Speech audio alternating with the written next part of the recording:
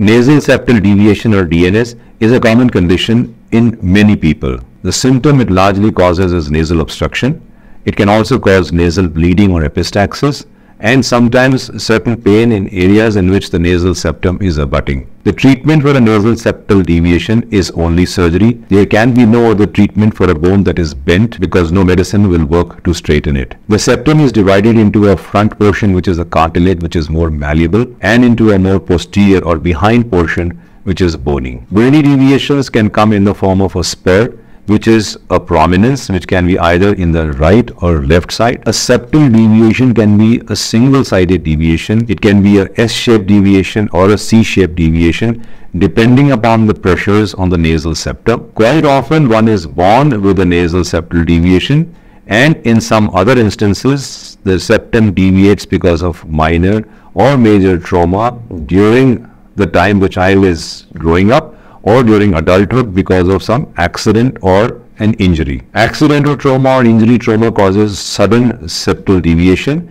and these are usually tackled in an emergency situation. Septal deviation is treated by surgery under local or general anesthesia. If the deviation is anterior or in front of the nose, only local anesthesia is enough. If the surgery is more behind, then we usually prefer to give general anesthesia, also for patients who prefer general anesthesia personally. The surgery is done from inside the nose. There is no mark or incision outside. Flaps are raised to open up the nasal septum, the cartilage as well as the bone. The deviated portions are sometimes removed, sometimes thinned, and if there is a thickened cartilage, it is sometimes trimmed up so that the septum comes to lie in the midline. After the surgery, either some sutures are applied on the nasal septum or a nasal pack is applied, which nowadays is usually a soft pack with an airway inside, so that you can continue to breathe through the nose in the post-operative period. A pack is placed for a duration of 1 or 2 days, and after which it is removed. You will need to visit your ENT specialist 2 to 3 times after the surgery so that nasal cleaning can be done,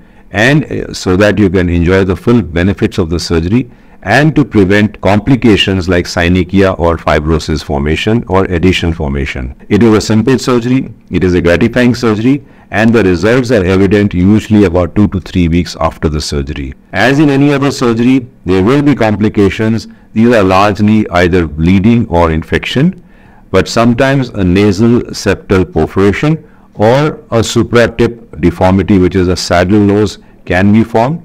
Though nowadays with carefully performed techniques, these complications are not so common, but they are known to happen, and if the case is complicated, particularly in revision cases, complications may occur. You should discuss all this with your surgeon before you give consent for the surgery. Nasal septal surgery is a routinely performed surgery. It is done from inside the nose. It can be done under local or general anesthesia. Post-operative care is necessary, and usually 2 to 3 weeks after the surgery, you can enjoy the full benefit of the surgical treatment.